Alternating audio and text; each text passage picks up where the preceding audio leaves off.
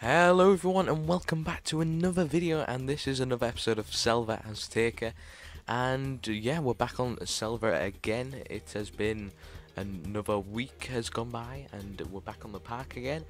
In this episode we get quite a fair bit done. We're basically doing some general just good stuff because we're going around the park and adding some toilet blocks, some food stalls, just making it a bit more realistic in terms of a theme park, because when we built each area we kind of built the coaster and then moved on and themed the ride, and that was pretty much it. So we're just going back and plopping in, like, because realistically if you could look at Alton Towers, nearly every single themed area has food, everywhere has toilet blocks.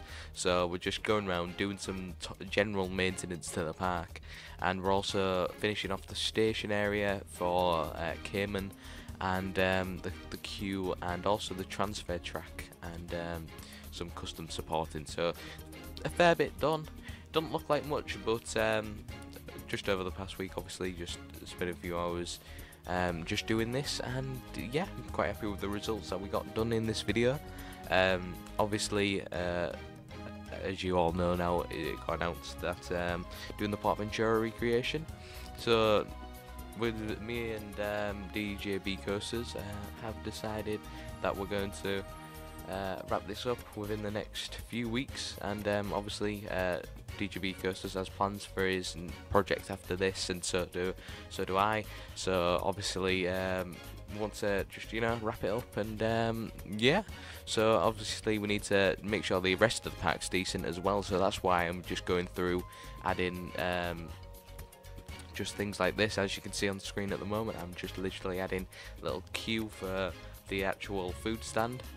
And a bit earlier you saw me put a cow on the roof, and you might be wondering why, because me and DJBKoasteRs had this little inside joke a few months ago, that, like, I think it was Tripsdrill or a park in Germany somewhere had a cow on one of the roofs, and it just sparked up, why don't we get a cow in Selva Azteca? And I think I must have put it in the description when giving DJBKoasteRs the park back about 15 times, just saying put a cow on a roof, put a cow on the roof, like for weeks on end, and we've kind of forgot about it. So I searched up cow TMTK items, and the first one that came up was dead cow. So we put a little dead cow on the roof, and put one of the cosmic cow characters next to it, and it was really funny because we had DJBKoasteRs, Yeats Melon, and My Curious Mind all in a call at the same time, and putting this dead cow on the roof was a very special moment, to say the least. At the moment, obviously, you can see we are doing some custom supporting on the bit over the water and over the path for the interlocking corkscrews. That turned out quite nice. I did actually have to put in a custom cross tie because one of the when I auto-completed a little bit of track because it was a bit janky, sometimes it does it where it misses out a cross tie for some odd reason, and it looks like it's missing a gap. And so luckily I found these B&M Giga cross ties that just fit perfectly, and now you can't even tell there was ever a gap there. And oh god, it's going so fast. Basically then I was just starting the actual what's it called, transfer track. As you can see, doing, like, it's going to be a bit of a weird one because we don't have space for one that moves over. So we've got one of the ones where the track switches into place and the car, like, turns out into the two maintenance sheds. So it's going to be on a turntable. That one will move over, and then we'll have the in-track, like a train, how you can just change which way it'll go. I'm going to have one of them, so it'll go into maintenance bay 1 or 2. Just for that added realism, and it's going to be in these sheds just so it can be themed up like the rest of it. And basically I get all this back area looking complete and finished over when DJBKoasteRs in probably next video will start work on the actual where the coaster is, and because we want it to be a bit of a parking lot coaster, we don't want it to be anything good. We want it to be kind of like, imagine Sean Sandbrooks at Selva Azteca, and he takes a ride on Cayman, and you want him to come off and think, yeah, decent ride, but yeah, a bit of a parking lot coaster, and you want it to be just a bit naff, because for the added realism, you'd think we'd want like every ride in this park to be the best ride ever, but just for that added realism, we wanted when the park would have opened, we wanted it to be like a bit tacky theming, a bit dodgy ride, so it's going to be a bit rough, a bit snappy.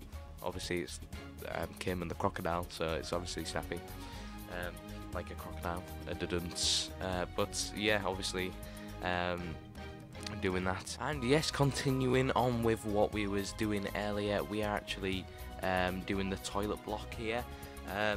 This is the last little bit of footage we get before adding some finishing touches at the station things. We actually do these toilet blocks, and obviously it's got the net in there because you want a bit of lighting from sunlight, but obviously you don't want anyone, I don't know why, but toilets like to have protection on the roofs or something, I don't know. Just wanted to make it feel a bit more enclosed as it was a toilet block, so I didn't just go with the nice standard wood beams that we've used consistently throughout Selva. I wanted to just add a bit of, I don't know, security, and it looks quite nice as well. Sticking with the Tenochtitlan theme with the nice red and white checkered thing, and then adding the women's sign and the men's sign for each side of the toilets, obviously. And now we are just finishing off the station, really, just so it looks nice and complete when you're turning into the station and not like a concrete box. Yeah, I think the way this area's turned out with the maintenance sheds looks actually a lot better than I was expecting. I was expecting it to be a bit bad because I don't know, really. I just thought it would be not great looking, but I do actually like the way the maintenance shed has turned out because of the two separate bays. I think it looks quite full, and yeah, I think it fits what we're going for. Like, not amazing theming, but basic enough so it's not like awful. So you can kind of get the idea of the theme. It's like actually decently themed in terms of what we're going for, but it's not like anything amazing, and it's still keeping that tacky feel. And now just adding some little details, just some little fences that just on the edges where people could jump over, just to add that little bit more height to give people not to just jump over the concrete block, not that it would stop you.